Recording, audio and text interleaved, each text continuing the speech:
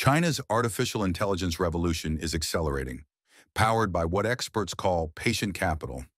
At the Financial Street Forum 2025 in Beijing, humanoid robotics pioneer Galbot showcased how long-term investment is driving real-world innovation. From research labs to autonomous robot-run stores, Galbot's humanoids are now serving customers, processing orders, and interacting in multiple languages.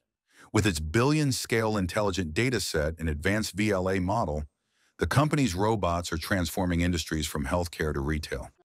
China's AI plus initiative and strategic financing from institutions like ICBC are giving startups the resources to grow, scale, and compete globally.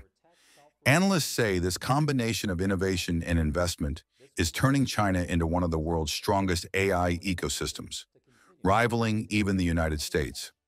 China's patient capital isn't just funding the future, it's creating it.